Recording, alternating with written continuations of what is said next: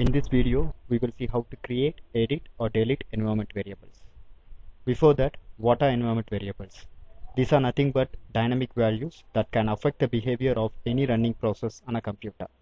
Not only Windows has this, every operating system has environment variables. There are two types of environment variables. One is system variable, another is user variable. Okay, let's start to find all the existing environment variables in your system. To do that, go to Start button and type environment. You'll find two options: edit environment variable for your account and edit the system environment variables. Just click on any one of the thing. You'll find a dialog box that will list all the environment variables that has been previously defined.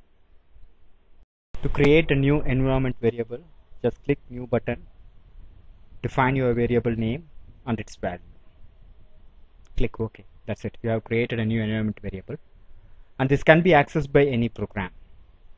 You can also edit environment variable. Just click on the variable, hit edit button, make any necessary changes and click OK. Similarly, you can delete the variable as well.